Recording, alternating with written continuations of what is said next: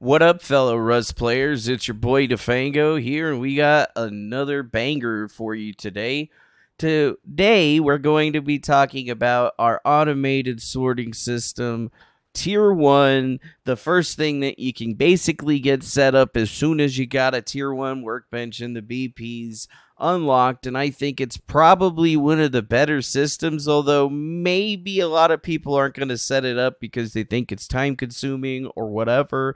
I'm here to show you that it's actually not as difficult as you think, and it can be implemented for pretty cheap in just about any base that you got going on over here. So I got a little bit of a mock-up. We're going to do a couple of loot rooms. You know, you got your TC room, and then maybe another loot room and another loot room. And I've already set up some basic power over here so that we can at least get this started pretty easily. For the setup, you're basically going to want boxes, however many boxes if you want. I think up to 29, 32, something like that is what you can get. I feel like you're not going to need this for the tier 1 of our sorting system, and you'll understand more once we actually start getting set up. You're going to need some splitters, you're going to need some storage adapters, and then you're going to need one conveyor for every box that's going to be here. And I'll start to kind of break it down for you as why we're doing that. And as you'll notice that I actually can get one on my TC2, so you could actually use your TC in this system, although technically I like to save the TC for the tier 2 system. Outside of that, I'm just going to, try to place these on the outside and then leave the other spots on these opened up for later if I want. And then for putting it into loot rooms, if you'll notice, there's that square on the front right there. So I want to make sure that that square is facing to the inside whenever I'm placing my boxes, because that'll allow me the maximum amount of connections to the system. And you'll see that I just replicated it on each side pretty easily, no big deal. And then, I need to put myself down, a drop box to get this thing working. There we go. And then I'll just put down these other 2 boxes, and you'll kind of get the picture as to what I'm trying to go for. Because it's really not as difficult as I think some people make it out to be, and it's super helpful in the beginning time, and then as you start expanding to more boxes, it's going to be a lot easier for you to get things done simply. And now we're basically kind of ready to go. We just need to get storage adapters onto the boxes. Alright, we got storage adapters onto the boxes. Oh, looks like I need one more because I forgot to put one on that box. As you can see, it will be metal intensive, so you'll want to have your auto smelting system already set up and ready to go, because later on you'll be able to implement that into this pretty easily, and I think you'll pretty much like it. So, probably the most maybe difficult part of this whole entire thing is going to be able to get this part down, which is our friend the splitter. And now for every splitter, we can use 2 boxes because we're going to be daisy chaining these guys together. So I'm just going to kind of start here on the bottom, and you'll see how we're going to set this up. So there's 2 boxes there, 2 boxes there, 2 boxes there, 2 boxes there. Now, we want one of these for each box. So you'll just push those guys down. That's why I set these loot rooms up kind of like this, because it makes it a lot easier. That way you can still access the box without actually tipping off and messing with your filters on the conveyors. Although, I don't know if it's a huge problem for some people. It might be. But really, that's basically almost the hardest part of the setup. After that, you just kind of got to decide which filters you're going to use for what box, and it's going to be different for everybody. We used to have a fancier system to make the output of this go a lot faster, but it seems that Face Punch has removed our ability to do so, so we have to, we can just do it with the 1. So, pretty simple. That adapter goes to this splitter, and then this splitter is going to get connected to this input, and then this guy is going to get connected to the box. And then we're going to take the other side, run it up the wall, go to the other one, and again, reconnect it. Now we're going to take this splitter and we're just going to connect it to the next one next to it. Pretty easy. Doesn't have to be in the way. You're just going to basically follow this pattern all the way down. And you'll understand why when we start setting up the filters, because I know that a lot of people think that the filters are going to be the bane of their existence, but really it ain't that difficult. It's actually pretty easy. FacePunch at least gave us some category filters that we can use for the tier 1 system that I think really just make this, you know, almost unbeatable. And on modded servers where items can stack larger, most of the time you're not even going to need any other space. You'll just need these boxes and that's it. On vanilla servers though, when you have lots of stone and other stuff like that, yeah, like if you got a whole box of stone, you're going to want its own box for that probably. So, you know, keep that in mind. And then again, we're going to connect around. We got our last 2 boxes over here.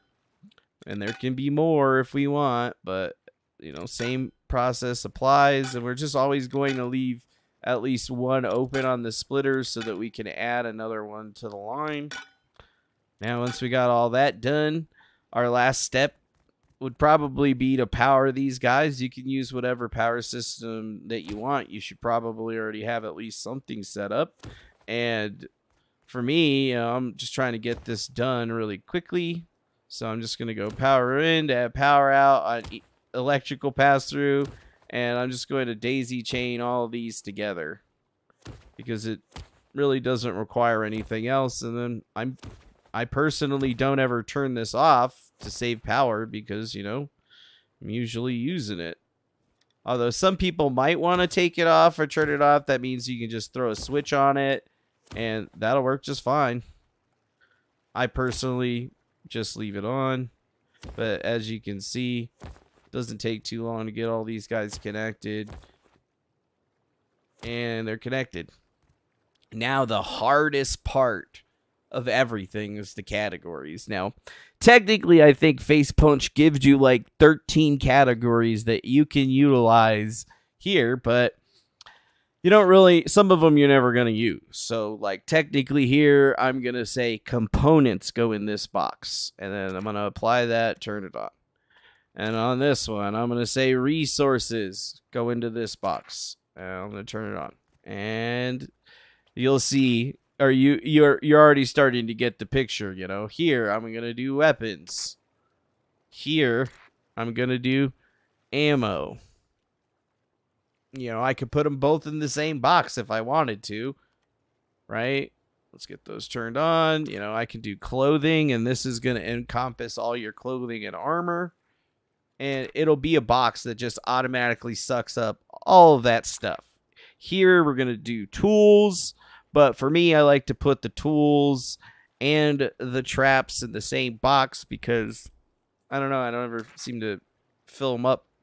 And then here's 2 more boxes over here. And we'll do construction equipment in one box. And then we'll do electrical in that same box. And then we can have our catch-all box at the end. And that one's going to have the fun stuff. And then there's also one for other. Right? And so you can see that, you know, like right now I have this set up kind of weird, you know, like if I want, I forgot about some stuff. So I'm going to make the animal box. It's now going to be a food and medical box, right? And then I'm going to delete ammo, apply it. On the weapon box, I'm going to put ammo. Hit add, apply. And that's the basic system all set up. You don't really have to do anything else. You won't have to mess with it other than maybe changing filters at some point in time if you need stuff. And as you see, if I go through here, I can start giving myself some stuff all around. And you'll see that it'll just start moving it. So I'm just going to start giving myself stuff from each of the areas. I mean, I don't know if I can fit all that in my inventory, but, you know, we just start putting it in. and you'll start hearing it rolling almost immediately. Now, there's limitations, obviously, since you can't interconnect all the storage adapters anymore. It's limited to the speed of how much it picks up, and each conveyor can only pick up 12 things at a time. So it will pick up stuff kind of relatively fast, but you'll notice that it's still going to only be able to pick up so many items at a time because there's a throughput on it. But still beats having to do it all by yourself, as you can see. And the more that you're messing with it, the better you'll do. We got some resources over here we can grab, right? Like, you know, it's pretty easy. And it's important to show you this, too, is that if you got big stacks, you know, it's only going to take little bits of the stacks. Like, if it's only one item, it'll move that one item much quicker than it'll move some of the other stuff. But obviously, it's still going to take time to move that many X amount of items, so on and so forth. So at least keep that in mind. It is going to take it at least a little bit of while, but that's legitimately the easiest way to set up a sorting system that's in the game right now. And it's powerful because once you decide that you want to start doing something else, or if you want to add more to the system, so on and so forth, it's actually pretty easy. Right, so we still have this extra one little knob here. If we wanted to extend it out again into other stuff, we just have to add another splitter, right? And now we got 2 more outputs that we can use. So we could connect this one to the industrial furnace system that we made, right? We could do that, right? We could.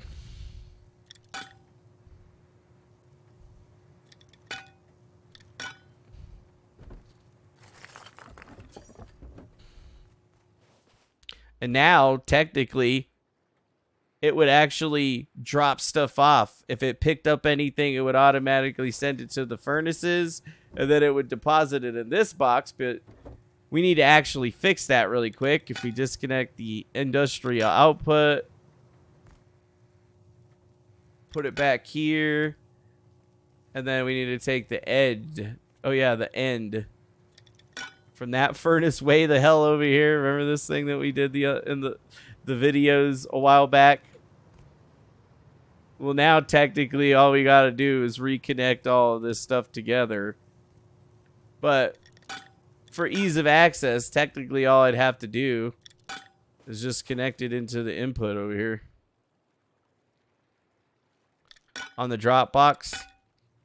So now if it had anything to drop, it would automatically go into there. And then since now there's no box over there connected, it's not going to pick up the random stuff that it shouldn't be picking up. And the auto smelter system would actually work correctly. But as soon as I connected that thing, you notice that it started picking up all the stuff. It's because that guy right there has no filters on it, right? So keep an eye on these things, but the more that you play around with it, the easier it's going to become for you to actually utilize it. And I think that it'll definitely expand your playability. And like I said, for about 15 minutes worth of work, you're going to be able to do a whole lot more in the game. Well, thanks for watching. Make sure you hit that like button, subscribe if you enjoy what we do here. Other than that, I hope you have a beautiful rest of your evening and enjoy yourself some Rust. Adios.